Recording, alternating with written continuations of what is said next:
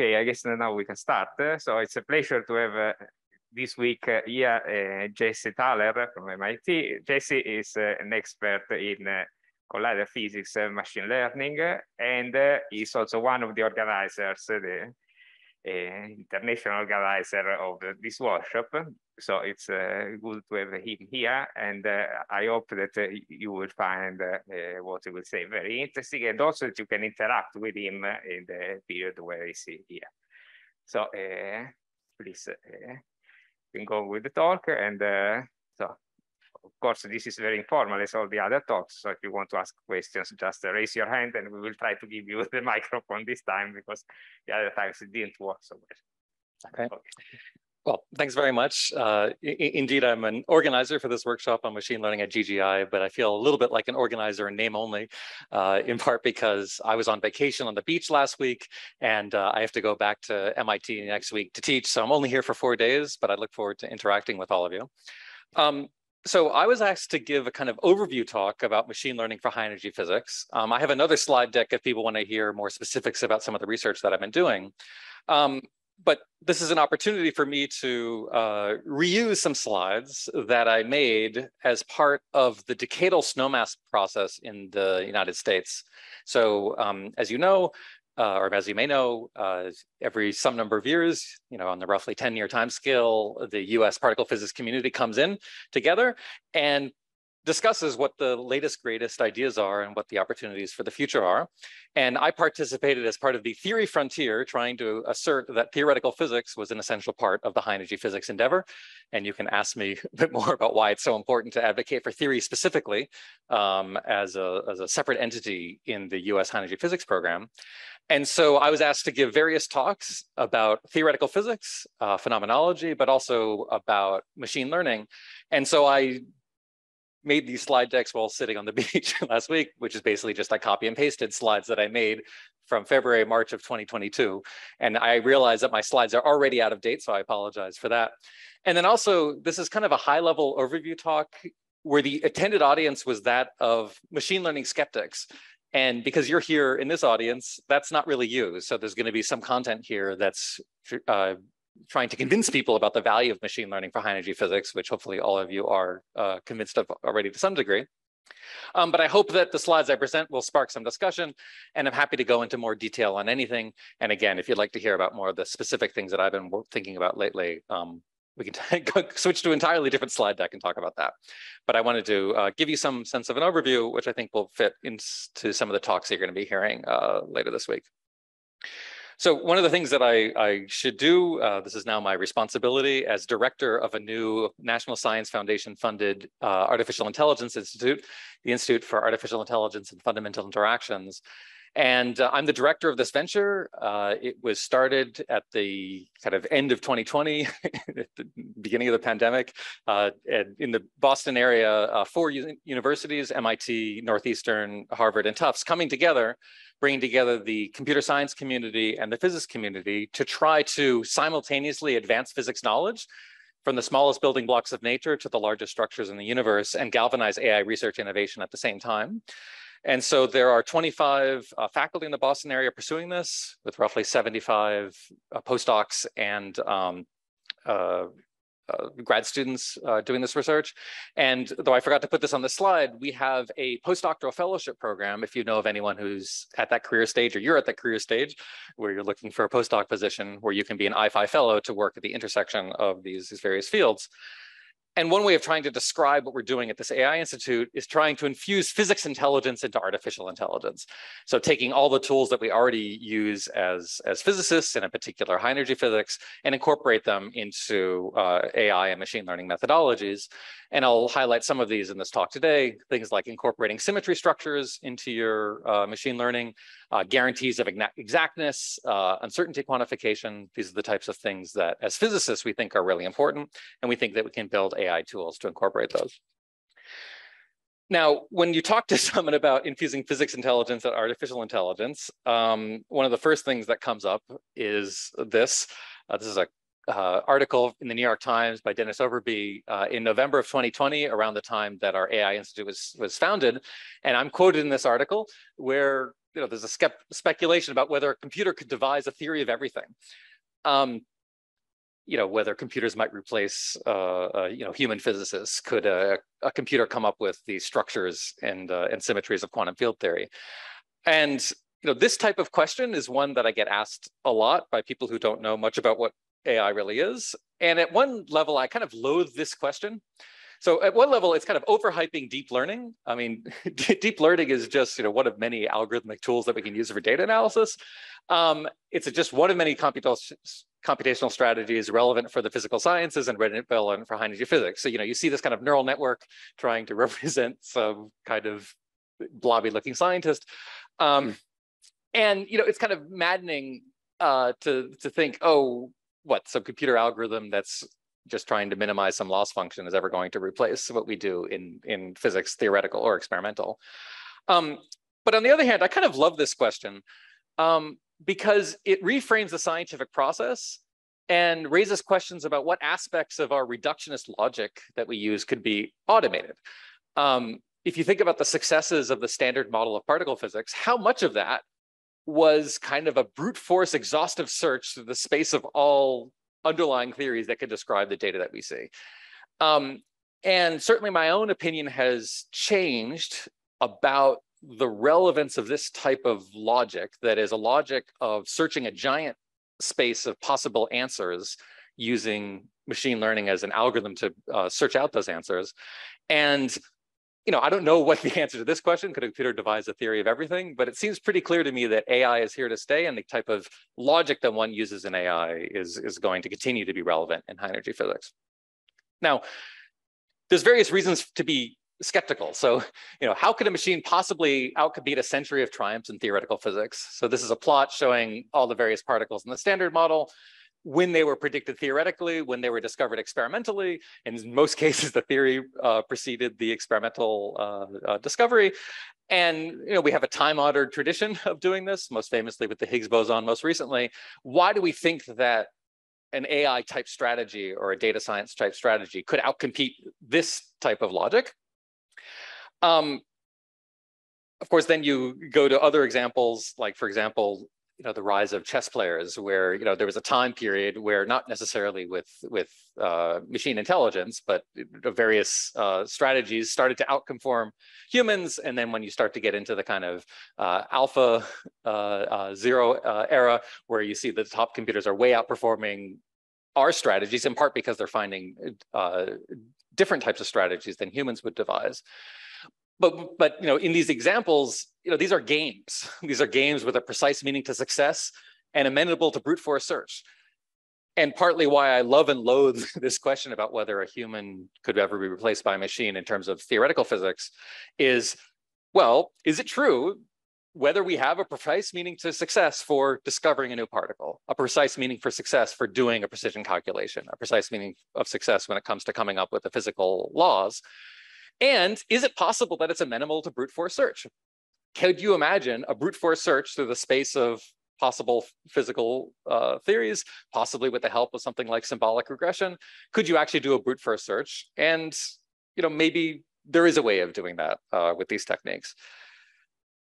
And there's also reasons to be wary of the overhyping of machine learning and AI techniques. This is not coming from the physics community. This is coming from a study commissioned by the Social and Ethical Responsibilities of Computing group at MIT. And this is by my MIT colleagues developing a framework to understanding unintended consequences of machine learning. In this case, unintended consequences is something that we as physicists might call appropriately quantifying systematic uncertainties or biases.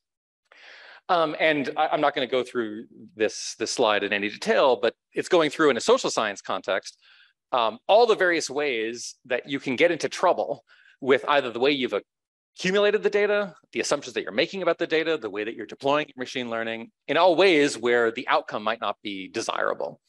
And we do have to be careful as we start deploying these type of techniques in the scientific domain, that the scientific analog of these social issues don't come back to bite us and end up undoing some of the scientific successes that we've already had with more traditional methods. Okay, So with that preamble, the perspective that I presented as part of this snowmass process and wanted to advocate for, and I'm advocating for here, is that my sense is that high energy physics has been irreversibly impacted by the rise of deep learning. It's kind of hard to imagine not continuing to develop these techniques going forward.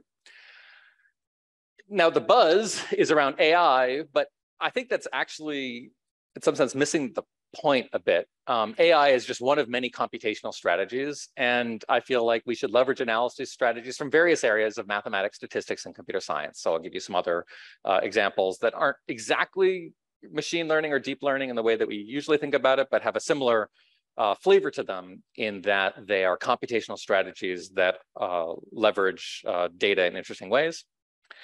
And then, the opportunity, okay, maybe not developing a theory of everything, but we do have an opportunity to translate aspects of high energy physics into a computational language. And that's something where I hope we have a chance to discuss more of this this week. What aspects of what we do could be described in a more brute force search type of way, outlining a space of possibilities that then are searched for through some optimization strategies. And I do think that there's things in high energy physics that can fall in that domain. And again, this is from this snowmass talk, so I have citations in this talk. They're kind of representative of what's going on. They're not exhaustive, and they're also, again, 6 months out of date. So apologies for that. Okay, so I'm going to go through these in order, but actually before I do that, for those of you who haven't already thought about machine learning in this language, I'm going to talk about what it took for me to kind of make my brain switch from the type of research that I was doing previously to a more machine learning bent on the things that I do, and try to answer this question of what formalisms are needed to leverage ML for high energy physics theory or high energy physics experiment or really any scientific domain, and what was the kind of switch for me that made it possible to think in this language. And I'm going to do this through a very well-known example of an optimization strategy that's known as the likelihood ratio trick, which is a way of using machine learning to learn a particular function of interest. So I'm going to first describe it in the statistics language and then describe it again in the physics language. And it's when I saw the physics equation that my brain flipped into thinking that this is the right way of conceptualizing certain problems. Okay, so this is an example that goes under the name of simulation-based inference, or sometimes known as likelihood-free methods. But the goal here is to estimate the ratio of two probability densities, P of X divided by Q of X. Why would you want to estimate likelihood ratios? Well, there's various likelihood-based strategies for searching for new phenomena or inferring parameters that we might want to use, and they're typically based on having in hand some kind of approximation to a likelihood ratio. We want to do this with machine learning, so we're going to have some training data. We're going to have finite samples drawn from P of X capital P and drawn from Q of X capital Q. And we're going to have some kind of learnable function, some f of x parameterized, for example, by neural networks. It could be parameterized by some other way. It could be parameterized as a linear function in linear regression. Could be parameterized by some symbolic regression. That doesn't matter so much. But we're going to have a loss functional where we're going to take the expectation value over these samples. So these are samples where I'm drawing values of x, and I'm going to take the average of log of this function f and over the samples P, and take the average of F minus 1 over the samples Q. Actually, Andrea and Rafael, I learned this particular loss functional from your paper, though we had an exponential, this is the log version of think of what you wrote. And then what you're going to do is you're going to optimize over the space of all possible Fs, optimize this, this loss functional. And so asymptotically, that means if you had infinite training data, perfectly flexible f of x, and you didn't get stuck in some kind of local minimum, you can show that this minimum occurs when f of x takes the value of this likelihood ratio. And the actual value of the minimum is a statistical divergence, the KL divergence, which appears oftentimes in statistical analyses. Okay, so this is the way that this is often presented. And I said, you can show that. And that somehow, as a physicist, well, no, show me the manipulation that you could do to show this. And it's often shown in a more complicated way that I'm going to show you on the next slide. But once you kind of realize that this loss functional, I mean, this is written in statistics notation, can be translated to a more physics-friendly notation. This type of optimization problem is basically just the same thing as Lagrangian mechanics, where we have an action, and we have our Lagrangian. Instead of a Lagrangian that's a function of t, it's a function, in this case, of the features x. And the Lagrangian that we have that log, and we have that log of f and that f minus 1. And then what am I integrating over? I'm integrating over my sample. So I have my probability density p and my probability density q. And all you have to do is solve the Euler-Lagrange equations. And the solution, which you can kind of do even in your head of doing this functional integration, is what you want. And then you realize, oh, wait a second. All the statistics-y stuff here, if I go asymptotically, that is when I can replace these expectation values by just continuous integrals over probability densities, it becomes something that, again, takes this more Lagrangian form, and I can use familiar techniques from physics to figure out what it's supposed to do. And then you realize, oh, wait, now you have freedom, a lot of freedom, to define, at least asymptotically, what are structures whose answer will be the solution to an Euler-Lagrange equation. And it's shifting your focus from solving problems to specifying problems in terms of something to be optimized, and then finding that optimum. Now, there's a challenge, of course. The challenge is buried in this word that I used, this asymptotically. Of course, in real life, we only have finite samples. You have to worry about whether, when you do this, whether there's any offset or bias from doing this approach. Also, it's not true that all the best and greatest machine learning loss functions can be written in this Lagrangian form. And there's certain ones that actually, in a physics language, would be non-local expressions that you're trying to optimize. But the point that I want to make here, and the thing that kind of flipped a switch in my brain is that, oh, wait, I get to specify the problem. It's not the computer that I'm offloading some task to. I get to specify what's the thing that I want to optimize, what is the system of equations that I want to solve. I can even specify the way that I want to solve those systems of equations. So people have developed different methods of doing, instead of gradient descent, some more complicated update steps that are actually based on taking the derivative terms of the Euler-Lagrange equation into account. I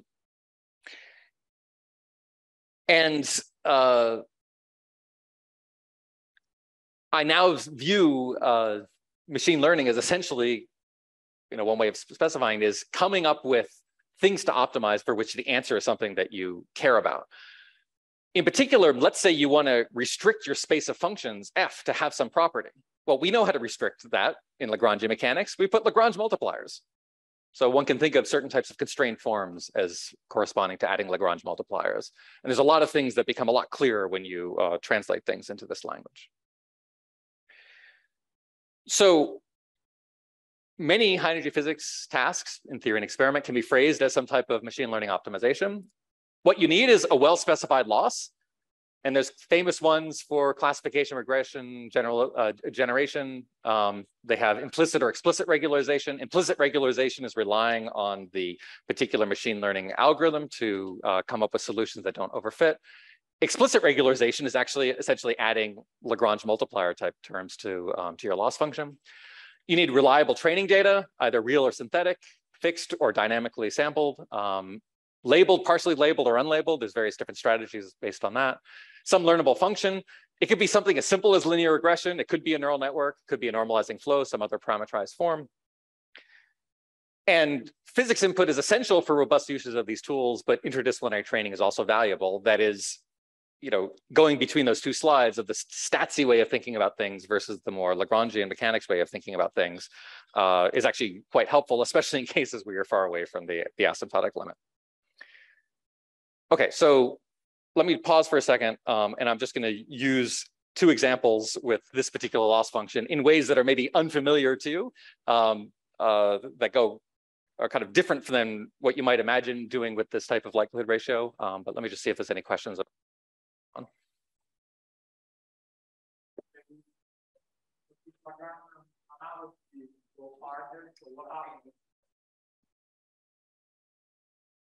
Kind of naive, but does this Lagrange analogy go even farther? So can you add a kinetic term for F and something interesting happens, or I mean, is it needed in any practical application? No, so absolutely. So Eva Silverstein, for example, has added kinetic terms, and what she's been working on is you add the kinetic term and then you literally solve Euler-Lagrange, but then you have a kinetic term that has a nice property that as you're approaching the minimum, the velocity, basically you have a mass that dynamically goes up, so your velocity slows down, so you actually explore more finely in the space close to the minimum. And so yes, you absolutely can add derivative terms, and people are doing that as an alternate way of thinking about what the gradient descent phenomena is doing. Another way that you can use this is by saying I want to add penalty terms to my Lagrangian and actually have violations of time translation invariance, and like actually imagine something where you turn on some loss term, then you turn off, and that would correspond to having a Lagrangian for a dissipative system. That's also kind of a helpful way of thinking about things. But when people say, oh, I use the binary cross entropy loss, or I use the mean-squared error loss, and we imagine these as kind of, I don't know, things that computer scientists told us to do. What you can do is say, let's say my goal in life is to find this solution. You can backtrack from this. You can say, okay, this is the solution that I want to do. And if you want a homework exercise, here's your homework exercise. Come up with a family of Lagrangians that all have the same solution. And you'll find that binary cross entropy is one example, mean squared error is another example. There's plenty of other ones. You can decide whether you want it to be symmetric or not, whether the P term and the Q term are the same or not. All sorts of things that you can do that have the same solution. And then when you want to say, well, why do certain terms work better than other terms, you can actually analyze this derivative structure, and it gives you some insights about why certain types of loss functions converge faster or slower to what you might desire. And then you can also do examples which are crazier to explain why, even though this is the solution, you'll never get there because it ends up being a more complicated optimization problem. And even though asymptotically it might have this solution, in practice, the derivatives are in some sense too small to ever get you to where you want to go. Yeah.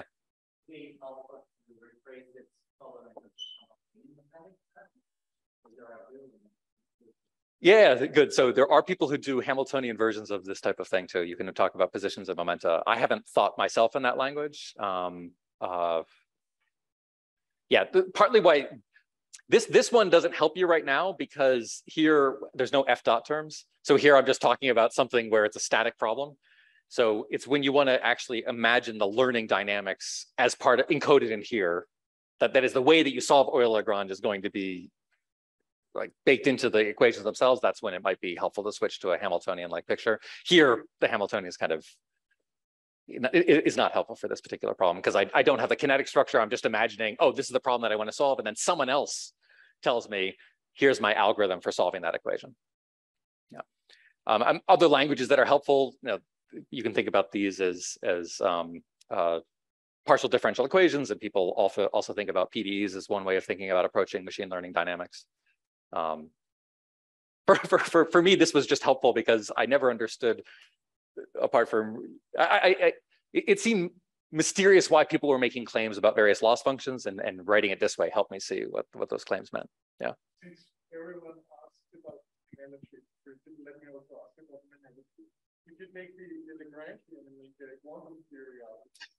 So what happens if you use the specific language? Does it get into quantum computers or Right. So you're saying what happens if I turn this into an action? So I don't know the answer to that. One thing I do know is that it's oftentimes helpful to think not as one solution, but as an ensemble of solutions. And so if I just think about just like, a Euclidean path integral type way of doing this, and or I want to have some kind of partition function associated with the temperature, sometimes it's helpful to have not just one solution in mind, but an ensemble of solutions that would be drawn from an ensemble, for example, with finite temperature, such that I would allow myself to have a non-optimal loss value. I purposely insert some temperature so that I have as a type of regularization. But I don't know if there's a particular quantum version of this that would be helpful. That's a good question. I don't think so, but maybe, yeah. Did I not answer your question sufficiently?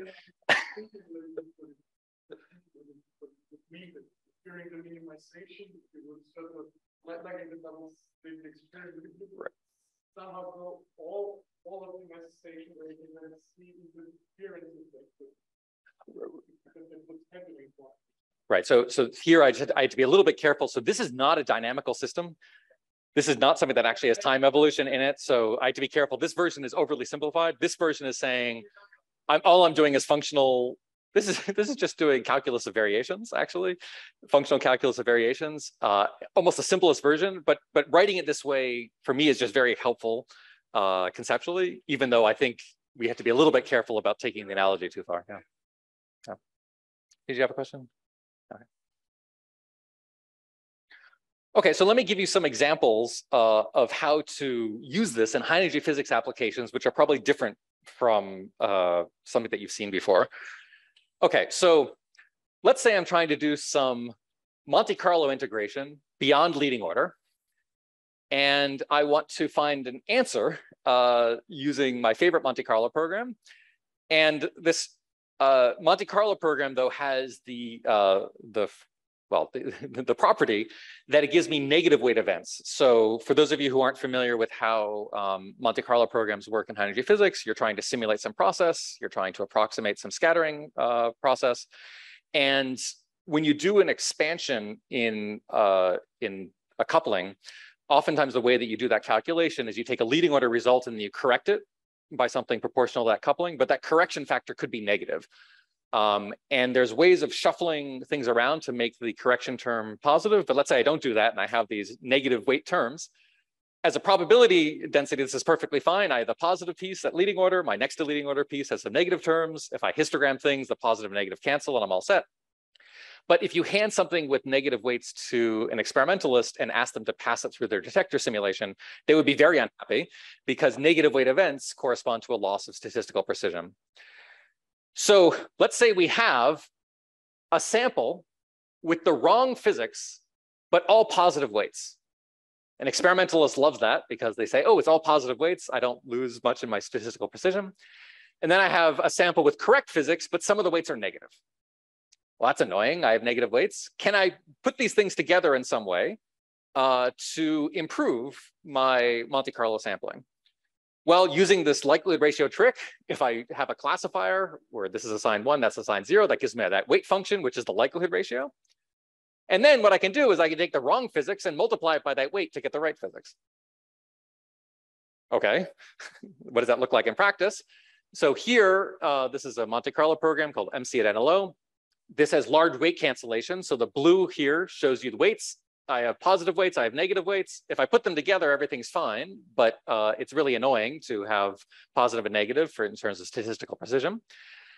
And if I use this reweighting here, I can use this reweighting such that I get exactly the same distribution after reweighting, going from this blue weight distribution to this green weight distribution. This green weight distribution has all positive weights, and I can get exactly the same histograms. Moreover, using a custom machine learning strategy, so this comes up with, I get to modify the loss function. So we did some stuff behind the scenes to make sure that not only do you get the bin heights correct, but you actually get the variances correct by doing a so-called resampling procedure, where if I did naive reweighting, I would get this orange curve, which would actually underestimate the uncertainties. And this is always a danger when you're using machine learning to make sure that you actually recover the right uncertainties that you expect. So a naive reweighting actually gets you the wrong uncertainties, but you can do this resampling technique to get the correct uncertainties. And this is a way so that you get the best of both worlds. You get the correct physics, you get all positive weights. Theorists are happy, experimentalists are happy, but it's driven just by this likelihood ratio trick as a way of estimating this weight distribution. Yeah.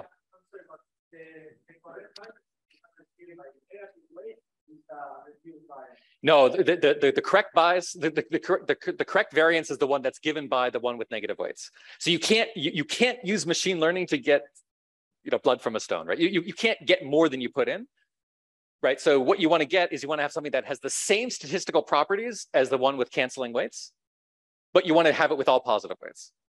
So you can get the same same distribution, same statistical properties, fewer events, and therefore you've reduced the downstream computational cost for your experimental friends.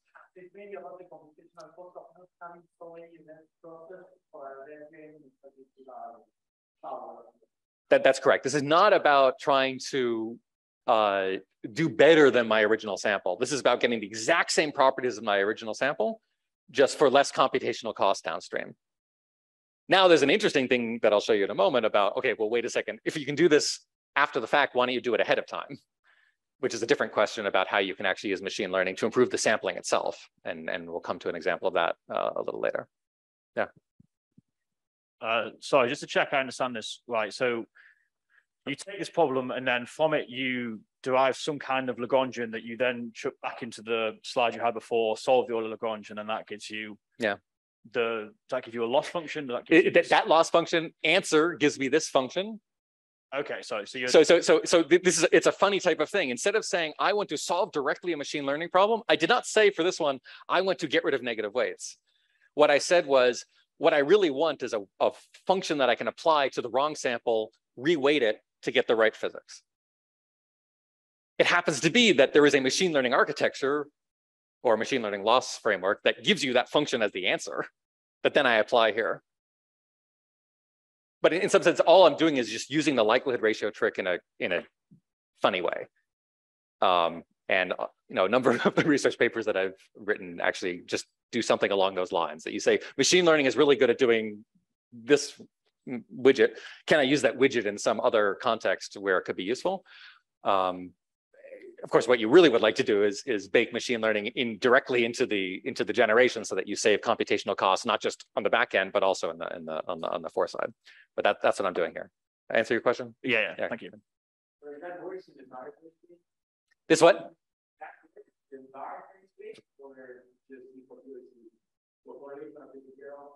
Sorry, I missed what the first. Yes. Is in what space? I'm sorry. Entire phase space. Ah, good. So this trick asymptotically works everywhere in phase space. But now you say, well, come on, what if my sampling of P and Q is so sparse that I don't actually have events populating the region of phase space that I want? What you would like is the machine learning architecture to spit out for you something that says, hey, by the way, you haven't given me enough events in that region of phase space. What I showed you right here does not do that. What I showed you here is something that you can verify after the fact that it works, but you still have this lingering concern, like, oh, I'm really concerned that the machine learning actually hasn't, for example, found the right solution, or maybe hasn't finished training. And you would like to actually have the machine report not only an answer, but saying, here's how confident I am in the answer. And there are various ways of trying to do that in a statistically rigorous way. That's not shown here, but this is a totally valid concern of saying, if I don't have information, you would like the machine to report, hey, I don't have information. And a lot of the methods that we currently have don't do that. They do blind kind of extrapolation or interpolation, and we don't always know what it's doing. And one of the things that I would like to be thinking about this week is how can you make sure that as you move away from the asymptotic limit and you're in regions of phase space where you don't have enough information, the machine says, I don't have information. Then I want to report to you, look, I don't have that information in hand. There are ways with this technique that you can kind of get that information, but there's always the concern that it hasn't quite found its way there. And there's ways of doing validation after the fact, but those don't make me confident. And in particular, here's what I would like. I would like someone to give me a machine learning framework where if my optimization totally fails, it reports that it totally fails. And the current things that I've been using don't do that. It says, oh, here's my best guess, but that best guess could be totally off, and I'd like to know when it's off. Ideally, also know by how much, but at least be warned that it's not working the way that you want it to. And that's especially true in rare regions of phase space. Again, we can validate here, but there's not as many events here. Am I really sure that it's right? I didn't know this paper of yours. Yeah. And we wanted to do this, but for a slightly different reason, because in fact, like POWEG or several Monte Carlos, they are designed to have very small fraction of negative weights. Yes. So to some extent, this thing of the negative weights volume is not super important. But sometimes can be conceptually super important to be able to generate toys, which you cannot do if you have negative weights. You cannot unweight a negative sample. So we were actually willing to do that, but you see, you've done it already for being able to generate toys by reweighting the leading order sample and doing this. And so right. There's other applications of this, by the way. Another application you might have is you might want to have one meta sample where you have, with your correct physics, you have some adjustable parameter, and you want to be able to have one event sample, but you want to be able to, for example, adjust a coupling constant, and you want to just take that with weight variation, and that's also a reason why you might want to use something like this. For negative positive weight parameter. By the way, the trick here, the magic is not this function, which is what's shown here. The magic is this resampling to make sure you don't fool yourself into thinking that you have more. Exactly. So this part is a little bit non-trivial, and essentially what you do here is that you learn the variances. You don't just learn the value, you learn the variances. And this going back to what you were saying before, this doesn't give you an handle over the failure of the method. Like, I wish it did. I wish it gave it. That was the goal of doing this. But this is itself yet another machine learning. So this one could also be wrong, and so that's why I'm not fully satisfied. I can give you other examples of like toy examples where I say this is what the machine does, and clearly it's not. For example, I give you a randomly initialized Bayesian neural network, but I haven't trained it at all. And then I say, okay, does that random? It has Bayesian in the name, so it's supposed to capture uncertainties, but there's no training. So if it's a totally untrained Bayesian neural network, ideally that Bayesian neural network should hand you, confidence intervals that are gigantic. But that's not the way that they're that you get when you randomly initialize. So that's an example of something where it seems pretty obvious that there should be a workaround for that, where a randomly initialized network, even one that claims to give you uncertainties, you should be able to make sure that it initializes at least with large uncertainties. So let me give you another example that uses this likelihood ratio trick. So this is in the context of experimental detector unfolding, where you have some notion of what the underlying truth is, like the real particles that unfortunately hit your detector, and then you have to reconstruct what's going on. And you would like to know, given data that you measure, what's the best estimate for what the underlying distribution is. So this is the inverse problem, unfolding problem, deconvolution. These are all names for the same thing.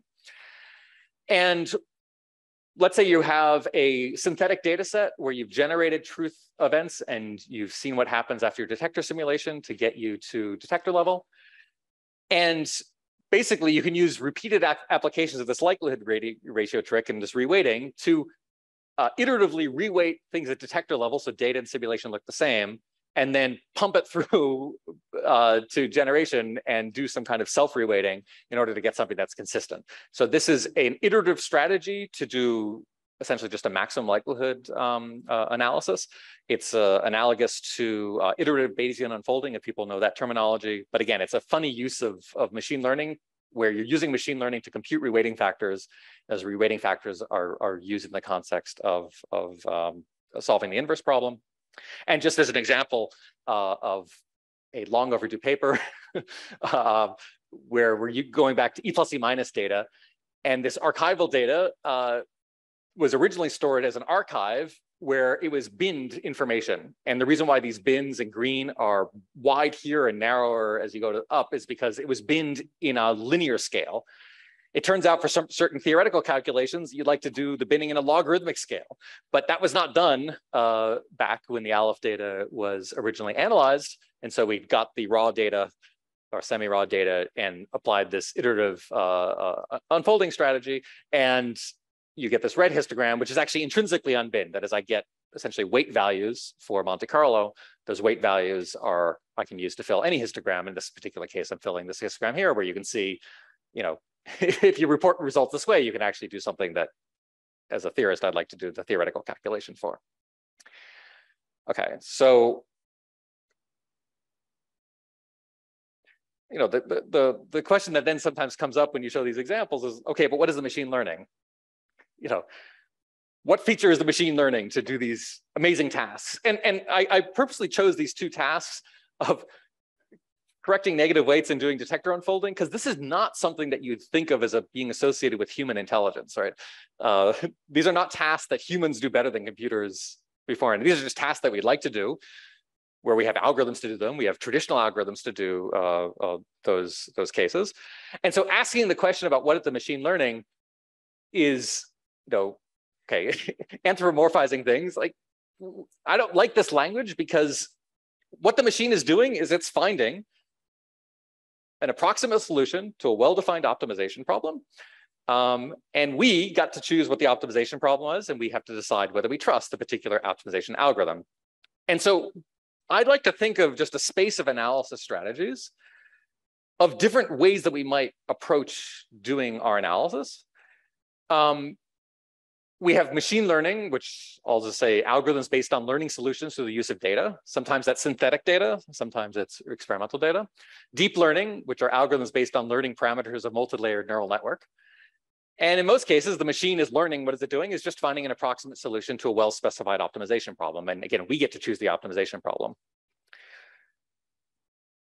So when people talk about AI, I think we have in our minds, algorithms to perform tasks that are typically associated with intelligent beings. And some people say that ML is a subset of AI. I'll show you why I think there's actually examples that exist in the ML world and not in the AI world in a moment.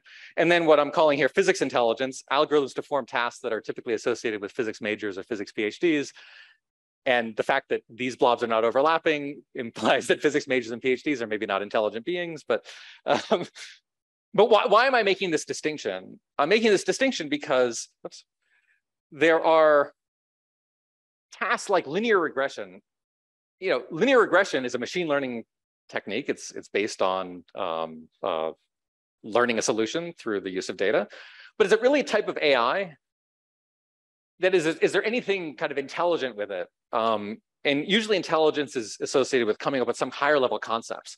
And in the case of linear regression, the features are already given to you. You're not synthesizing them in any particularly fancy way. Do I really want to regard that as a type of AI? Similarly, phase-space integration or Monte Carlo reweighting, is that really a type of AI? It's certainly something that intelligent physicists do, and they may even do using deep learning, but is it really learning something that has the kind of higher level structures that we associate with intelligent beings? I'm not so sure. I think it'd be helpful for us to push the boundaries of all these circles in various ways, but in some sense, we should use the analysis strategy that's best suited for the task at hand. In certain cases, we really do want something that has interpretable structure to it. In other cases, we just want an answer that we have uncertainties attached to it, and it's not actually so clear to me that you want to have interpretable meaning to it. Rather, I'd like to have uncertainties, but those uncertainties, I don't need to ascribe intelligence to them. I just need to be able to trust them in a statistical way. And I think there's a lot of interesting things going on in our field that are like some kind of combination of physics intelligence and machine learning. Not in all cases do we actually have an interpretable, in the human sense of that word, understanding of what the output is. Okay, so that was kind of things that changed my mind. And part of changing my mind was splitting this yellow circle from this green circle as well, of saying, look, there are things that I do with data that aren't necessarily intelligent and do not need to have an interpretable answer. In particular, I don't care, this W, I don't care that this thing has a well-understood functional form. I care that I know the uncertainties attached to it, and it may or may not have a nice expression in terms of some interpretable functions. In fact, it probably isn't. You have wrong physics, correct physics. Why should that ratio have anything that's human interpretable in it? It's just a solution to an optimization problem. Okay.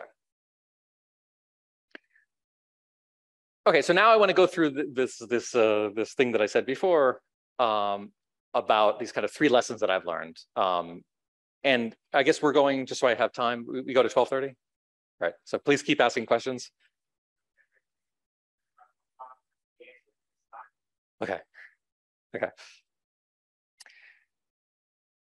Okay, so as I said, these slides were taken. Oh yeah, question.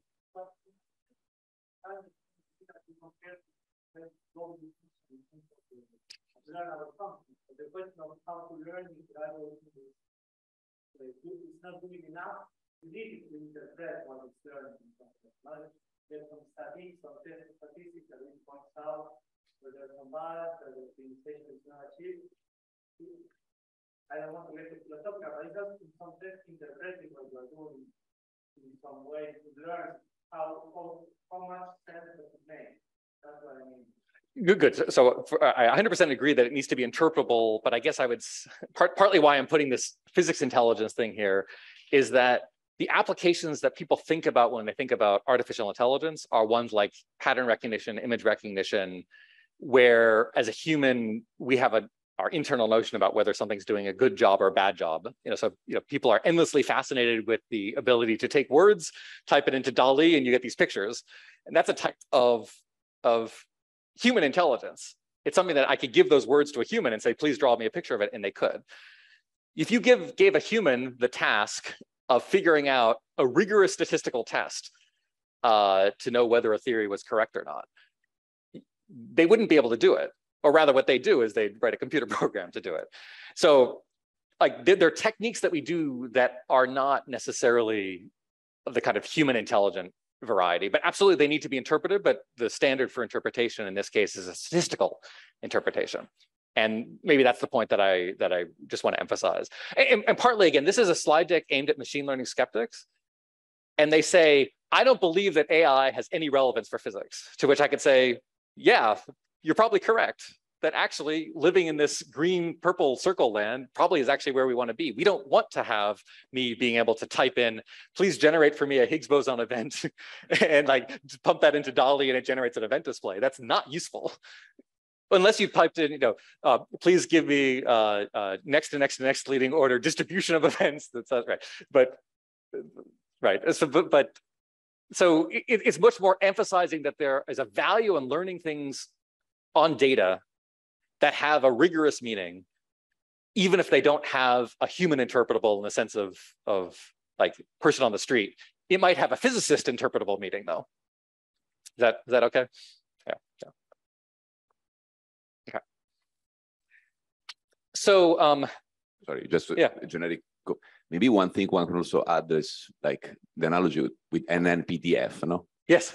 Let's say phenomenological parameterization of the PDF with some polynomials and functions are yes. as non-informative as a neural network in terms of physics, yes. because we don't have.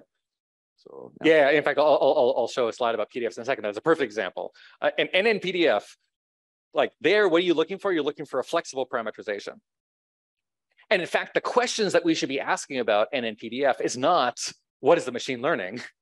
It's what is the implicit or explicit regularization that's being used, and is that appropriate for determining PDFs? Absolutely, but still it's going much above, right, and at a higher level of consciousness, yeah, if you want, than the previous PDF feed. Yeah, it's a higher level of consciousness. Yes, but the parametric. But that's right. But it's achieving a higher level of consciousness. It's a funny way of saying it. It's finding better solutions because it's more flexible, right? But let me just make another side remark that sometimes you hear people saying, well, machine learning is too flexible. You have too many parameters. In fact, you have more parameters than you have data points in certain cases. So, shouldn't I be worried about overfitting? But in physics land, we know about examples like this, where as the number of degrees of freedom increases, your explainable also, I'm not sure the actually effective numbers of degrees of freedom go down, namely thermodynamics. Thermodynamics is you have more and more things governed by statistical properties. You can actually describe it by fewer and fewer high-level parameters. So it's actually maybe not surprising that you can have a billion parameter neural network that nevertheless has good generalization in the same way that thermodynamics works. And you could, yeah, I'm going to leave it there. Okay. Okay, so again, these were taken from the SNOMAS thing. So TF05 was the theory frontier in lattice field theory. And here this is showing how deep learning is influencing the lattice field theory world. So this is from my colleague Fiala Shanahan. And I think it's just a nice example of one thing that deep learning is doing for fundamental physics applications. So, this is a situation where the equations governing the strong nuclear force, namely QCD, are known, at least the lattice version of it in Euclidean space. But precision computations are extremely demanding, and apparently it's like 10% of open supercomputing resources in the United States are being dedicated to lattice gauge theory calculations. And they're relevant for all sorts of things. For example, it's now possible to simulate proton-proton fusion. You can simulate that on the lattice and extract answers for the proton-proton fusion rate that are competitive with experimental extractions. And so what Fiala and her collaborators did, they had an industry collaboration working with folks at DeepMind, and they have a custom generative model based on normalizing flows that achieves 1,000-fold acceleration while preserving the symmetries and with a guarantee of exactness. So how do you get a guarantee of exactness? The way you get a guarantee of exactness is that you use machine learning as a sampling algorithm, but you nevertheless do the same important sampling strategy with accept-reject steps to guarantee that asymptotically you get the right answer. So you're using machine learning in a way where even if the machine has a bad guess for what the generative model for lattice gauge theory configurations are, even if the guess is bad, because it has coverage over the full phase space, you can either reweight or accept reject in order to get the correct answer. So this is a case where you have guarantees of exactness. And then in terms of preserving symmetries, this preserves the gauge symmetry that you need to have on the lattice. And what's kind of interesting is that the gauge symmetry that you need for SU3 is a compact symmetry. And it turns out that compact symmetries exist in other domains, like in robotics, where you have a pivot or joints that have U1 symmetries. And so these tools that were designed for physics find interdisciplinary applications because it's not just gauge theorists who like to make sure that they have appropriate symmetries.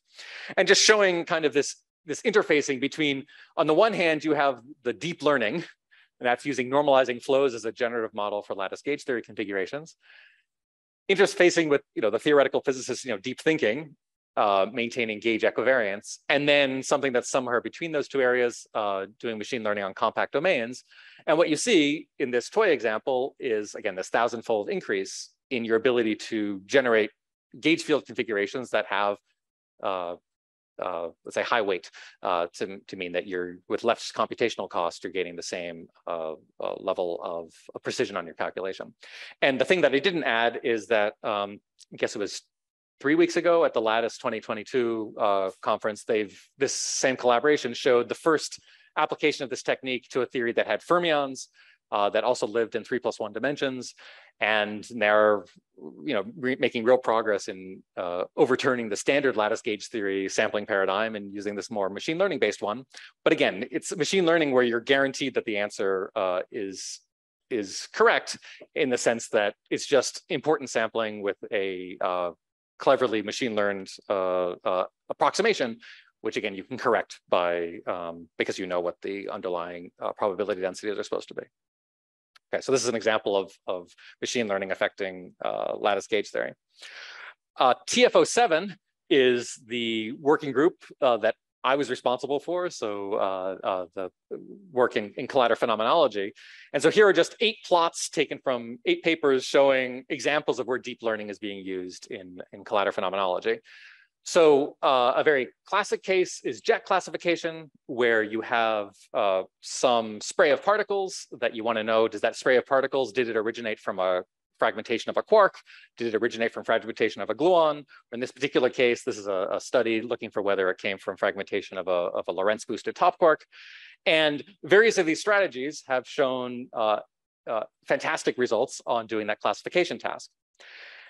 Now, some of these strategies are deeper than others, and one of this spaghetti lines is linear regression. And I will tell you, it is not the bottom one.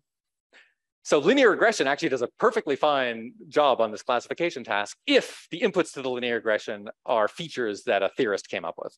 And so we had to be a little bit careful about whether the deepness is important. In this case, a relatively shallow learning task did quite well for this problem.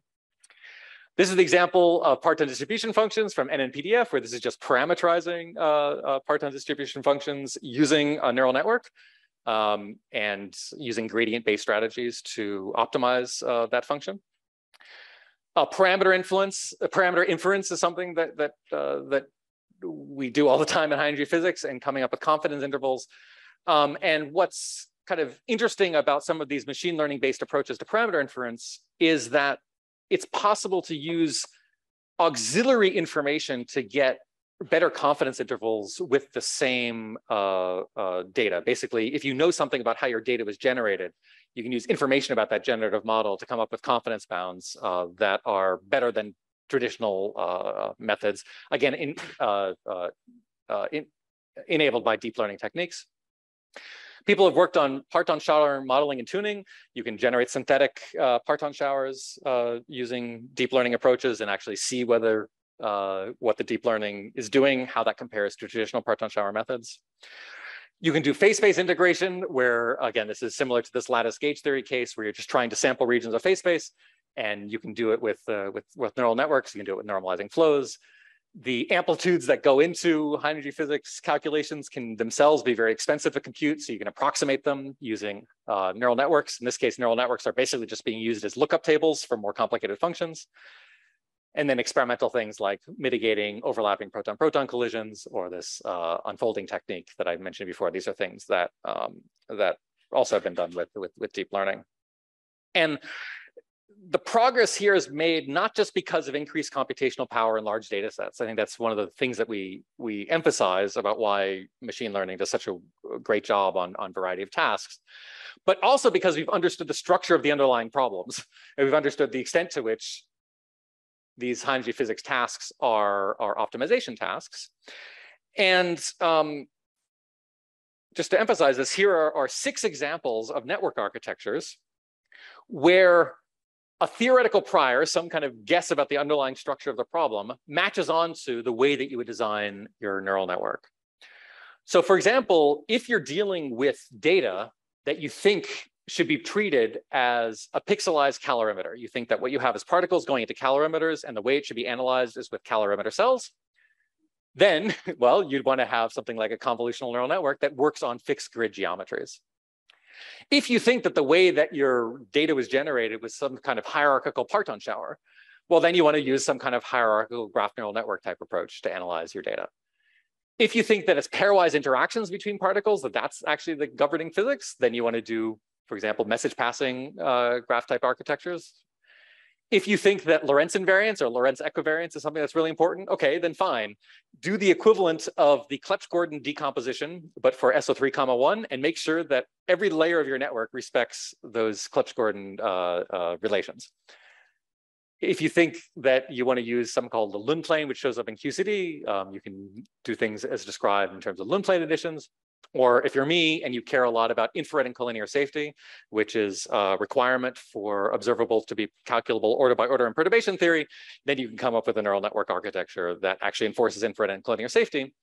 And this tangle of rubber bands here is a neural network's learned representation of the collinear singularity structure of QCD. So what we're doing here is we're sending a spray of particles centered on this center point, and then asking the machine to, in an infrared and collinear safe way, focus its attention on the regions of that spray of particles that it thinks are most relevant to solving the problem at hand. And you can see that this tangle of rubber bands is azimuthally symmetric. That's because when you're dealing with unpolarized information, there's a symmetry around the axis in which that radiation is going. So it's learning to pay attention to things in an azimuthally symmetric way. And it's learning that you want to have large rubber bands on the outside and smaller rubber bands going into the middle. And actually the scaling of those follows the 1/θ collinear singularity structure that QCD has. So it's actually paying attention to the fact that information is roughly logarithmically distributed in distance from the central axis. So this is a case where you enforce a symmetry, infrared and collinear safety, and then it actually learns an interesting symmetry structure. And you can imagine rinsing and repeating and putting that azimuthal symmetry and that logarithmic scaling into your neural network and seeing what next structure that it learns. Okay. The colors are just ways of disambiguating it. This has this one have 128, either 128 or 256 rubber bands.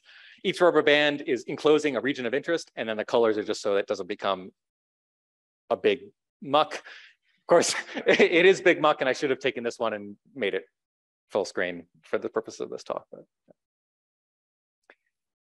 okay, so I'm convinced that high energy physics has been irreversibly impacted, but it's not just AI. And I think we should be leveraging analysis strategies from various areas of mathematics, statistics, and computer science. And one area that I learned about is an area known as optimal transport theory. And optimal transport, I mean, one way of describing it is if you're trying to ship packages from your warehouses to consumers' homes, and you want to do it in the most efficient way, you would like to find the trajectories that minimize the amount of time that the delivery vehicles have to be on the road. That type of optimal transport problem doesn't sound like it has anything to do with collider physics, but actually optimal transport can be used to define a collider geometry. So here is an example of two jets, two sprays of radiation that are going into the page, which each dot corresponds to how much energy is deposited in that region. We have two jets, the red jet and the blue jet, and I want to distort the red jet to look like the blue jet, and that's solving an optimal transport problem. You can think about the red jet as being the distribution centers, the blue jet as being consumers' homes. You want to transport your TVs from the red to the blue, and these black lines show the optimal transportation plan. And again, this doesn't sound like it has anything to do necessarily with collider physics, but you can use these distances from the red jet to the blue jet to define a distance in an abstract space, the distance between the red configuration and the blue configuration, and actually use this to triangulate a geometry. And once you're given pairwise distances, you can triangulate a geometry, and that geometry has fascinating fractal patterns, which I'm happy to talk to you more about. But this is a situation where I gained new insights into high energy physics facilitated by advances in this more mathematics or computational geometry sphere. And with this geometry, what are some things that you can do? So it turns out that with this perspective of optimal transport, you can actually translate 6 decades of things that we do in collider physics. You can translate them into a geometric language. And this geometric language makes certain things on this timeline a lot easier to understand. So for example, going back to the 1960s, this concept of infrared and collinear safety, what infrared and collinear safety corresponds to is epsilon delta style proofs of smoothness on this geometry. So when you have observables that are sufficiently smooth or continuous on the emergent geometry defined by optimal transport, that's what it means to be infrared and collinear safe. And in fact, it wasn't even fully understood what the definition of infrared and collinear safety was until our work, because there are different notions of continuity that you can have in spaces, and different people were arguing about what's the correct definition of continuity. In fact, all those definitions of continuity could potentially be the right one to use, and different levels of continuity correspond to different degrees of calculability in perturbation theory. But in any case, this geometric picture tells you how to think about this concept of infrared and collinear safety. In the 1970s, people developed a variety of event shapes to in order to characterize radiation patterns, including my colleague at MIT, Eddie Farhi, developed an observable called thrust, and then down the street, Howard Georgi, who developed an observable called sporosity. And it turns out that these event shapes can be thought of as the distance of closest approach between an event and a manifold in this abstract space, and that distance corresponds to the event shape. So how close you are to a given manifold of configurations, that's what this event shape characterizes. Jet algorithms, you take a spray of radiation and you want to summarize that in terms of some number of identified jet objects. That corresponds to projections to manifolds defined by n elements. The field of jet substructure that I'm part of corresponds to also these projections to manifolds. In particular, work that I did on an observable called n sub jettiness turns out to be easier to explain in this optimal transport language than it is in the original language that I had in our paper. And then pilot mitigation, which is a very experimental effect where you have an event that's been contaminated by a uniform spray of radiation. What you can do is you can describe that as moving on a geodesic away from the uniform point. So there's a uniform point of uniform radiation in this abstract space. You're in the contaminated world, and you can move away from it along a geodesic a certain amount, and that corresponds to a pilot mitigation algorithms. So again, these are examples of things that are machine learning in the sense that they use data, but actually just a different element of the computational sciences field that turns out to be very relevant for understanding high energy physics, or at least translating high energy physics into a new language. Yeah. Yeah.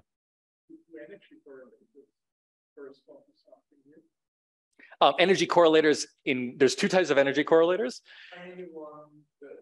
The original ones, like the Ellis style ones, that Ian Molt has been studying a lot recently, where you're taking an ensemble average, where you basically fix these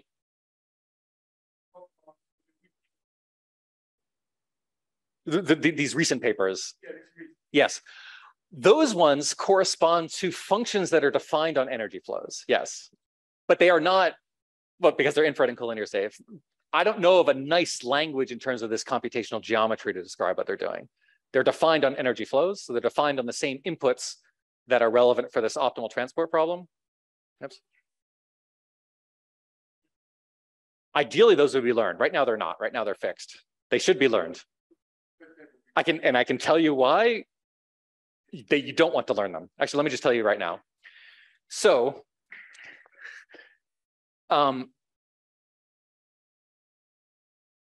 let's say your goal in life is to do a classification. If your goal in life is to do classification, then the best thing that you can do, the best classifier, is the likelihood ratio between the signal and background. By the Neyman Pearson lemma, that defines the optimal classifier choice. If you learn the energy correlators are not describable in that same language of a likelihood ratio. A likelihood ratio is one number assigned to an event. Energy correlators give you a variety of numbers assigned to an event. And so therefore the energy correlators, if you machine learn with them, are always going to be less performant than something that learns a single object per event. So you always do better by doing standard observables and not these energy ensemble averaged observables for classification tasks. Now for regression tasks, you can make a similar argument, but I'm actually working with a student on trying to find ways of getting around this naive intuition that you always do better to learn traditional observables and not to learn these ensemble average based ones. But you're implying, for example, that the top mass measurement based on energy correlators will always be less performant than the top mass measurement based on event properties defined on events. Okay, so we have to be very careful. We have to be very careful. Yeah, so so we have to be very careful. The optimal observable to extract the top quark mass, if you had perfect knowledge of the theory, would be a traditional observable and not one of these energy correlators. However, we don't have a perfect knowledge of the theory. So the question then is, if I don't have perfect knowledge, are the systematics smaller on these energy correlators such that I'm better off doing that style of approach versus doing a machine learning optimal classifier type approach or optimal regression type approach?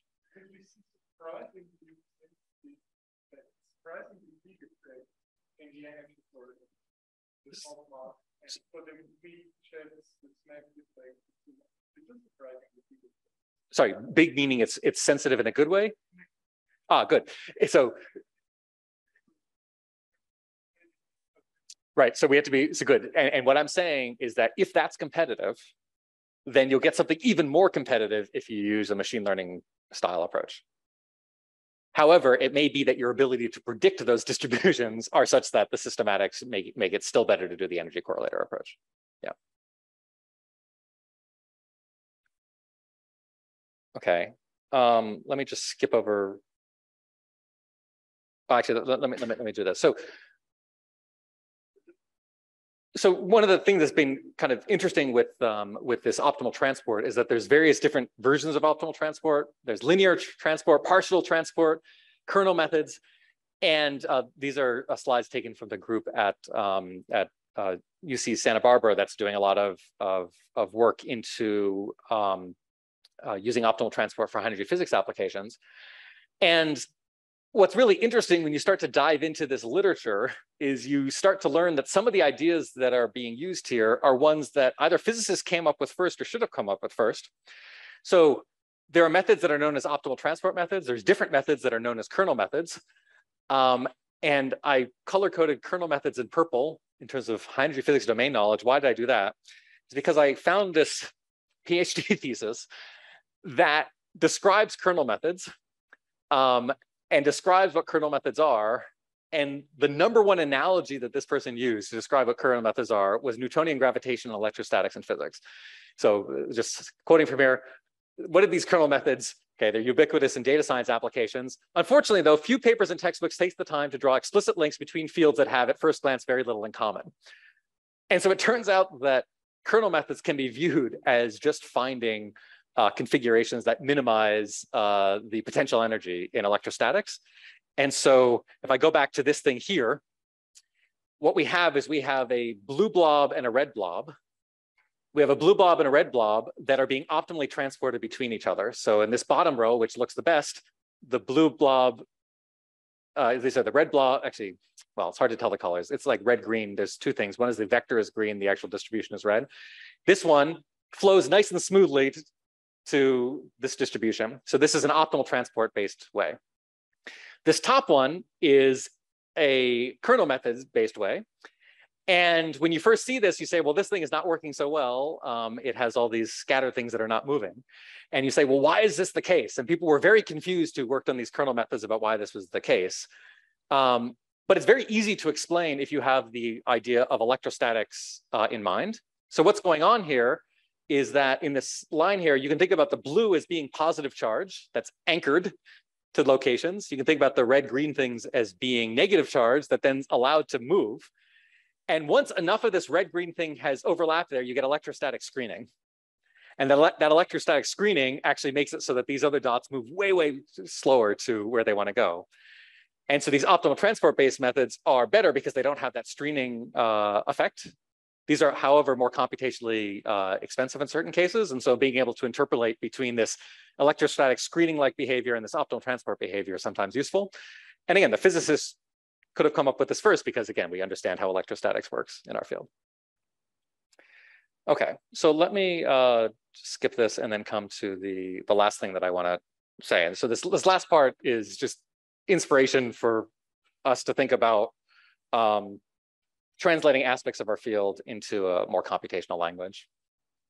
So one question is whether machine learning could ever be relevant for formal theory questions, and what aspects of formal theory could be rephrased as a data science problem, albeit a data science problem where you have theoretical data. So as part of our AI Institute, my colleague Jim Halverson, who's at Northeastern, he's been using machine learning strategies to solve various mathematical problems, including ones involving knots. Here, this is developing a correspondence between neural networks and quantum field theories, where insights from one side influences the other. So quantum field theories, you can think about that as a theory of random functions. We don't usually think about quantum field theories as describing a theory of random functions. At least if I have Euclidean quantum field theory, you can think about having a partition function defined by the action. And a quantum field theory is defined by the distribution of functions that you would get from this particular path integral construction. And that's one way of defining what a quantum field theory is, just a theory of random functions where the action tells you the probability of which you're going to sample a given function. Neural networks can also be thought of as a theory of random functions, but that theory of random functions is defined instead by their construction of how many nodes I have, how many hidden layers, what's the distribution of weights at initialization. And you can find a mapping between things that we do on the quantum field theory side and things that we do on the neural network side, such that there's ways of describing neural network dynamics in a QFT language, and there's ways of defining QFTs as a type of neural network. And this might be an example of a fruitful dialogue between people thinking about more formal theoretical developments and the machine learning community. What about machine learning for physics beyond the standard model? This is an example taken from a study of anomaly detection in this data set, the LHC Olympics 2020 challenge, where synthetic data that had hidden in it some evidence for new physics was deployed, and various groups, including my group, tried to predict what the masses of potential resonances inside this data set were. The correct answer is around 4 TeV. You can see a variety of strategies getting there, sometimes with or without trustable error bars. And then my group is the human neural network, which did not get the right answer, which I'll explain in a second why that's the case. But we can ask, what aspects of beyond the standard model phenomenology could be streamlined, systematized, and automated? As we enter into the high luminosity LHC era, we have an opportunity to explore a huge range of BSM scenarios, but do we really want to have an entire PhD thesis dedicated to each and every one of those scenarios? Or is there a way of more systematically exploring the phase space of new physics models, especially ones that might not have been thought up in terms of a Lagrangian description at the time that the data was analyzed? And this example here of our human neural network getting it so wrong is an example of why we need to be wary about simply applying techniques to data without thinking more about systematic issues. So here what we did is we started plotting a variety of observables that had been useful in the past for unearthing new physics scenarios. And we saw a bump, a giant one at around 1 TeV. Again, the real bump is at 4 TeV. We saw this one at 1 TeV. What were we seeing? And it is hugely statistically significant. Hugely statistically significant. And no other group saw it except for our group. And again, we didn't really use a neural network. We used this neural network to do it. So what happened here? So what happened was that the analysis was based on a dijet resonance scenario. You had some heavy object decaying to 2 dijets with some interesting structure. We thought that the people who did this challenge might have been tricky and might have actually generated 3 jet topologies. And so what did we do? We plotted a variety of 3 jet configurations, or sorry, observable sensitive to 3 jet configurations, and we found features up the wazoo, things that didn't agree with our best Monte Carlo estimate. So how's that possible? Well, the way that's possible is that one of the people who ran the LHC Olympics generated a background sample for this data challenge, which differed from the background sample used for R&D purposes. And that sample, this background sample had a flag turned on it in the Pythia Monte Carlo generator that made Pythia generate unphysical configurations that overpopulated 3 jet regions of phase space. And so this is a situation where actually we've discovered a feature. It happened to be a background mismodeling feature. It was real, happened not to be the one that was the challenge was designed for. But it emphasizes for me, one, the opportunity that we have in deploying a variety of anomaly detection strategies to look for new physics at the LHC, but also the importance of making sure you have some type of validation to make sure that what you're seeing is real and not just some background artifact. And in this case, instead of us being wrong, I would like to say that we actually won the LHC Olympics because we found the most statistically significant anomaly there. Just happened to be an anomaly in the background. Absolutely. I mean, this game cannot be finding the particle that someone decided to put, but finding a discrepancy with respect to what you expect. Yes. And so that's precisely. Yes. Then in that sense, we won. Yes. Yeah. Yeah. But this also tells you something else. But right. Well, okay. There's other things we could say about this. Okay. So what about machine learning for standard model physics? And something that I've been very interested in has been the fact that theory calculations, standard model theory calculations, take really long time to do. Maybe machine learning will accelerate this, but the time between a next to leading order calculation to a next to next to leading order calculation to a next to next to next to leading order calculation, sometimes those timescales can be measured in decades. And you'd like to be able to go back in time and actually apply the latest and greatest theory tools to archival data sets. Or in the case of these, you mentioned these energy-energy correlators, we now have a theory for energy-energy correlators that's much better than the theory that we had when they were first proposed in the 1970s. We should be able to do that. But the way that our current infrastructure is set up is such that if the theory calculation doesn't exist at the time that the data was collected, then we don't have a way of comparing that theory calculation to the experimental data, unless that particular observable that was under study was the precise one archived. And it may be that other observables of interest that we have better theory predictions for might come down the line. And so I've been championing the archiving of data and potential open data as something that we could do, and potentially using machine learning to try to help with uncertainty quantification in public data sets. And these are plots taken from a group of experimentalists who tried to analyze, in some sense, their own data. A group of folks, some of them were from the CMS experiment, trying to reproduce analyses from the CMS experiment, finding interesting discrepancies. So for example, in this case, trying to measure some fiducial WZ cross-section, where the official answer from CMS is within the expectation of the standard model, but their own extraction is off by some amount. And you'd like to understand why that's the case. Is there a way of using machine learning as a way to both for data archiving and quantifying potential uncertainties there, and more tightly integrating theory and experiment to future-proof analyses, such that after the experiment's done, we could nevertheless still go back to those data sets and compare them to theoretical calculations, and machine learning may be a strategy for doing that. And then my last example is an example from my own group, which, if I weren't giving this overview summary talk, I'd be trying to explain to you what this plot is. And so happy to tell you more about the story if you're interested. But this is a plot that if you looked at it, you would say that just looks like a plot. That doesn't look like anything that's machine learning related. But actually, this uses machine learning in a lot of essential ways, even though it's hidden behind the scenes. So let me just try to go through all these various things at the top. So it uses public data from the CMS experiment. That's what I was advocating for on the previous slide. It uses this omnifold detector unfolding strategy to try to correct for detector effects. This is a particular analysis where detector effects would actually mask the physics that you'd like to study unless you corrected for them. This cute koala reading a book.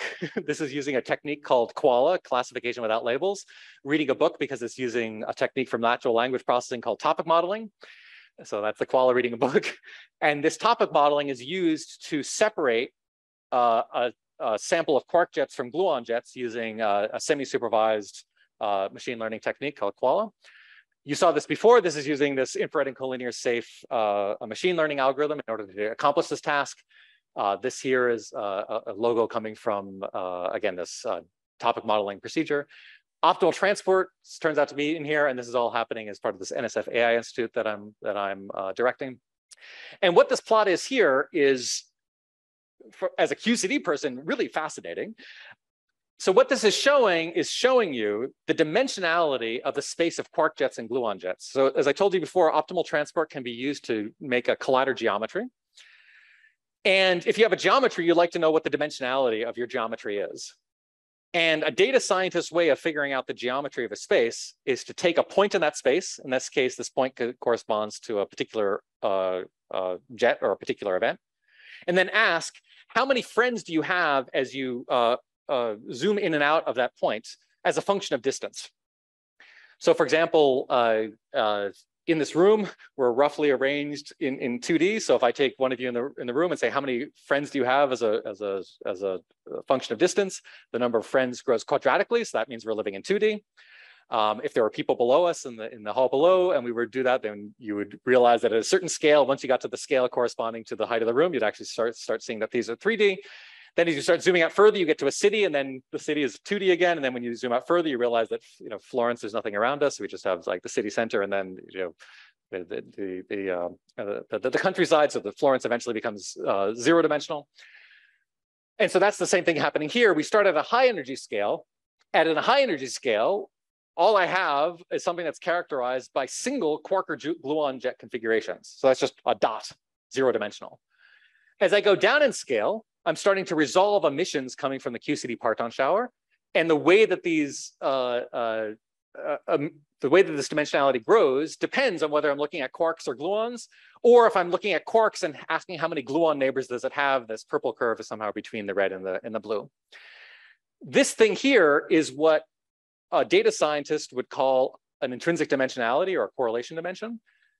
A QCD person would say, oh, this is like an anomalous dimension. And indeed, if you look at the formula analytically for what this looks like, it does have the cusp anomalous dimension as one of the coefficients of these of the slopes of these curves. And so this is a type of analysis which is synthesizing techniques from machine learning, but also doing interesting studies where the machine learning is a tool in order to understand features of high energy physics. And it's this kind of synthesis that I think is going to be quite useful to our field going forward. Okay, so let me stop there and just wrap up this overview. I guess I didn't change the slide here. So in the spirit of Snowmass or this workshop, looking forward to your ideas and perspectives. But again, high energy physics has been irreversibly impacted by this rise of deep learning. But it's not just deep learning, it's various analysis strategies. And I'm happy to talk to you more about other ones that my group has used. And this week, I hope we can talk about problems that you might be trying to solve, and can we translate that into a computational language where tools like machine learning or other related things could be useful. So let me stop there. Thank you.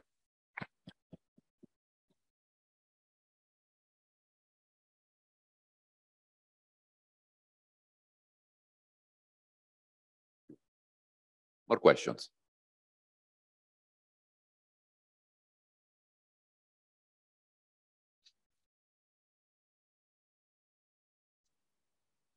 You asked it enough. A question in the front. Oh, where is it? Please, just this time, only this time. Yeah. So you talked about incorporating things like infrared and collinear safety, and respecting symmetries, and a lot of those things which make models more physical or respect physics more, or our understanding of physics. To what extent, like, could you come up with, because all of those things seem good to have, how many can you pile on to a single model of those sorts of constraints where you can have all of those nice properties, or do you have to pick and choose which properties you're going to end up satisfying? Right. So let's first back up and ask, why do we want to do this? So one thing you mentioned is that for physical interpretability, you would like to do that. But if you have enough training data, then the machine could, in principle, learn all these features. If that's the real feature, if your system has a rotational symmetry and you show it enough examples, and those examples have that rotational symmetry, the machine will eventually get there. The word is, though, eventually. And so what you're doing here is you're baking in a kind of inductive bias into your problem by saying, I think that my answer will have this symmetry structure to it. And therefore, you can use less training data in order to achieve the same degree of performance if you're putting that inductive bias in there. So in what cases is it helpful to have the inductive bias? Well, it's helpful to do it if that you know it's true, then you definitely want to put it in there. But that computationally, it's worth it to put it in there, because sometimes to get these symmetries in there, it actually costs you more computationally to make sure that you have that symmetry structure. So as I mentioned with this Lorentz covariance, some of the initial approaches for putting Lorentz symmetry in there were computationally expensive because you wanted to make sure you maintained all this Kleps coordinatology. More recent versions of this have actually been shown to be more computationally efficient. And so there's a little bit of a trade-off between computational efficiency and performance, or the level at which you have that inductive bias that you have to take into account. In terms of being able to use all the symmetries all at the same time, sometimes they play very nicely together and sometimes they don't. And an example of one which is really interesting is how infrared and collinear safety plays with some of these other strategies. So infrared and collinear safety turns out to play very nicely with pairwise interactions. So this is a paper that I should have written 3 years ago, still not written. Anyway, but you could show that it's really message passing that you can done in infrared and collinear safe way is very easy. However, infrared and collinear safety, if you want to do things in the context of a hierarchical shower, like a hierarchical graph, that I do not know how to do that actually. And so this is a case where this inductive bias that things should be hierarchical, which is motivated by QCD, and this inductive bias that things should be infrared and collinear safe, which is also motivated by QCD. Those things I do not know at the moment how to put them together. That either means that I'm just not clever enough, which is one possibility, or maybe there's an actual intrinsic tension between those two things. In that case, I don't know how to put them together at the same time. In most of the cases that I'm aware of, though, it is possible to synthesize multiple types of symmetry, and apart from computational cost, there isn't that much of a trade-off. The bigger trade-off is, what if you are sure that symmetry is relevant? For example, Lorentz symmetry, we have to be kind of careful when we say we want to have something that has Lorentz symmetry, because if you're in a collider environment at fixed center of mass collision energy, then it's not true that everything is Lorentz invariant. You're only seeing things at one center of mass collision energy. And so there actually is a preferred frame, namely the lab frame. So in this case, maybe you don't want to actually enforce the equivariance, but maybe you just want to have a penalty term in your loss function that has an explicit regularization to drive you towards a more symmetric solution. And so it may be actually relaxing some of those symmetry assumptions may be valuable. I mean, there's more we can say about that, but there's been a lot of work on this.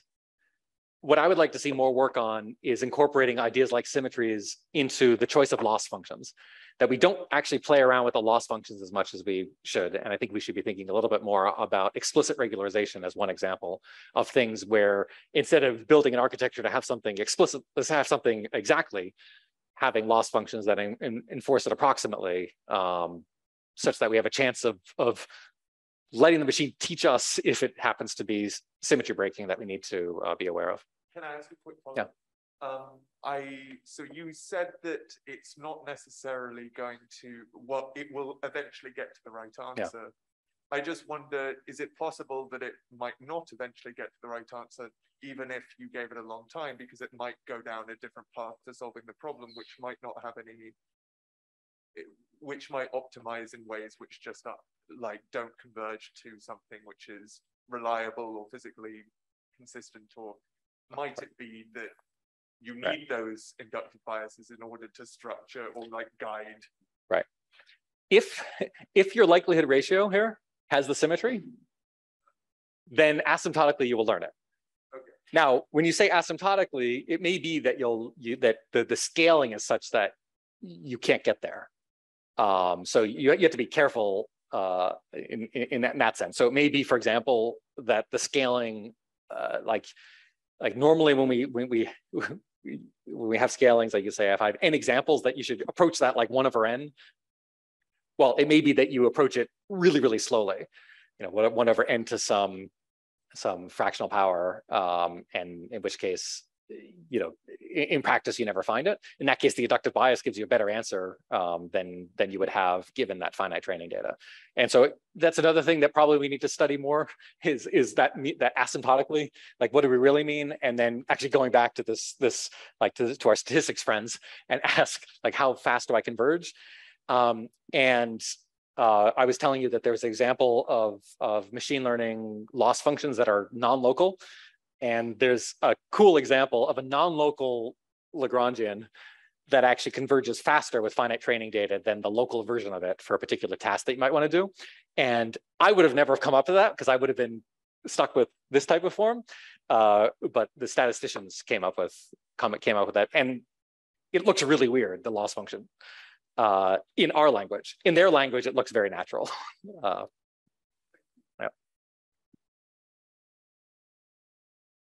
Follow up on the ensemble method, because that's something that transgresses the notion of an event. Yeah. In your answer to the previous question, you seem to imply that the Newman-Pearson, if you evaluate it, what should you be doing? Go to the log likelihood, but then you use it as a reason to say one should use classical observables. But Newman-Pearson, that should be evaluated on the whole data set. I mean, not on the event, but if you do that on the whole data set, I think you need an extra piece of the argument, because there should be a log likelihood on the ensemble level. Yep. Right. So I have a paper about this that tries to explain this precise issue. Okay. So it's confusing, right? So Neyman-Pearson is for individual like classification decisions, right? And you would say, wait, shouldn't I do Neyman-Pearson on the whole ensemble? That's right. But I mean, there is. Yeah. Yeah, exactly. But collider events are IID, so they're independent, identically distributed. That's right. So the log likelihood of an ensemble is just the sum over the likelihoods of each individual entity. Times the Poissonian on the total number. And as long as you do that correctly, then the thing that you machine learn on a single object is still the best you can do. I understand, because it doesn't see the normalization of the whole. This part I understand. Okay, you're implying that there's nothing else to it in this ensemble. Well, there's nothing else to it except our ability to theoretically predict. Okay. The probability, the probability density. So this is another way of flipping things around. You can say, hey, instead of saying I want to find the optimal observable this way, what if I instead say I want to define the optimal observable in the context of doing, let's say, an order by order expansion in the strong coupling constant, or in the context of a resummed calculation? What is the thing that I'd want to do? And the reason why you might be able to get away from this logic if you're doing an expansion is that when you take a probability density and you do a series expansion and truncate it, it's no longer a probability density because you can have negative values.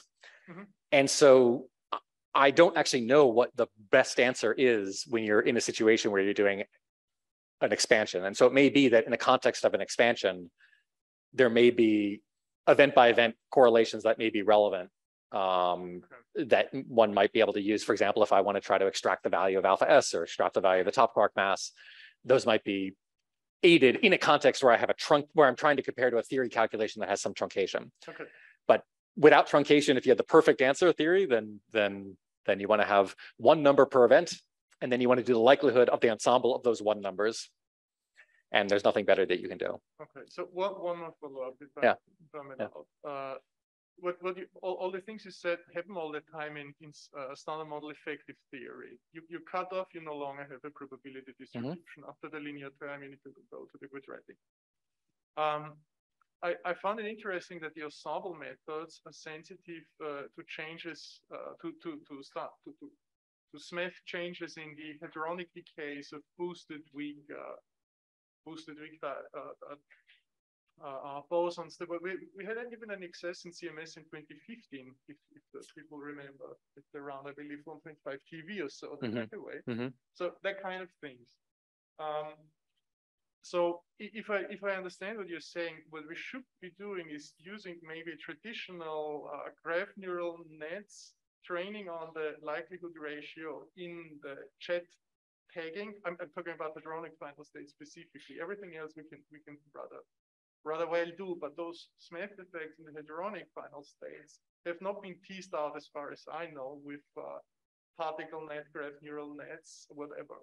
So that would be, in your opinion, the optimal strategy, because the ensemble is not going to give me an edge over Atlas in my case, huh? But maybe that. So there's a bunch of things to unpack there. So one thing is that what I just said, strictly speaking, is for A/B hypothesis testing. So if I have one option, another option. It's always A/B hypothesis. Right. So, well, if you say with parameterized B. So if you're doing A/B pi, if your goal in life is to have one thing that you measure, and then you interpret that, and you don't want to change what you do the measurement on, and you want to average across performance across a wide range of Bs of alternative hypotheses, then it may be actually preferential to take a suboptimal observable for one parameter point in order to get something that's better for all values. And so it may be that, for example, let's assume I'm not that person. Okay. I rather want to have the optimal hypothesis test for a specific point in Smith parameter space. So very specific. 0.1 certain parameter. Then that's just an A/B hypothesis test, and the best thing you can do is the likelihood ratio, even when you have the ensemble, as long as you sum all the likelihood ratios as your test statistic. Okay. Yeah.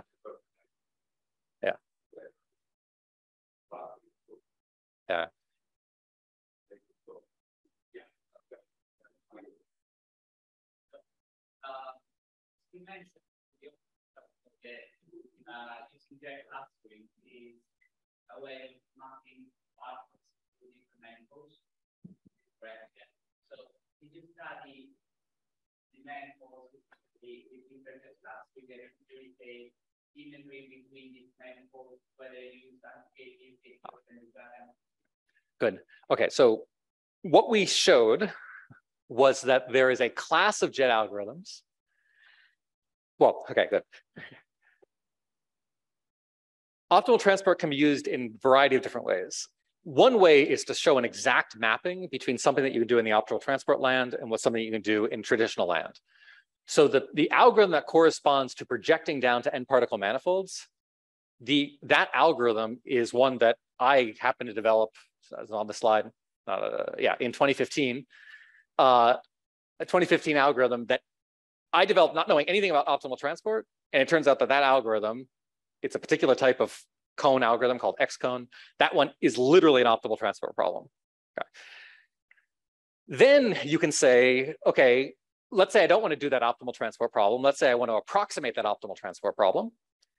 Then you can ask, of the classic jet clustering algorithms, which one does the best job approximating an optimal transport algorithm? And it turns out that KT jet clustering and Cambridge-Aachen jet clustering, those can be described as certain types of optimal transport problems, which don't do the full projection down to this one manifold, but actually do a kind of iterative projection.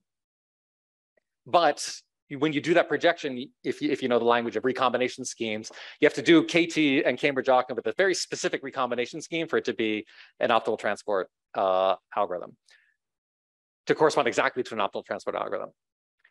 Anti-KT, interestingly, does not have an optimal transport interpretation to the best that we could figure it out. So that's a case where that's a clustering algorithm whose behavior doesn't seem to be optimal transportified, which makes it interesting. So this is not to say that every algorithm has an optimal transport version, but what it then does suggest, once you look at the optimal transport version, it does suggest, oh, maybe this is the thing that I would like to do as a potential replacement for anti-KT or something else. And we're starting to explore some of those. So for example, let's say your goal in life is not to find a transport to this manifold where the manifold is defined by n vectors, but let's actually say what you want to do is you want to find a manifold defined not by n vectors, but by n Gaussians. And you actually want to have like a Gaussianized version of your jet finding. That's something that you can very easily do, at least in principle, with optimal transport. Or maybe you say, oh, what it really is, I really have n points, a couple of ellipses, and then uniform pileup contamination, and I want to learn all those things. In that case, you can fuse optimal transport with gradient descent learning and actually learn the closest approach point on that manifold using this kind of parameterized energy flow distributions. So there's interesting things that one could, in principle, do. For me, it's surprising that certain one of these algorithms have exact mappings. Certain ones have approximate mappings to optimal transport, and then certain ones don't have an optimal transport interpretation. So this example of this energy-energy correlators doesn't seem to have an optimal transport language, even though it's based on the same primitive object. It doesn't seem to be naturally done in an optimal transport picture. Okay, so thank you, Jesse, for giving like very clear message that there is really almost actually one wonders what is theoretical Fino, okay, or theoretical physics about, if not about machine learning. For your, so what else? So I guess, yeah, you agree that there is a lot of stuff. So we can thank him again. Thank you.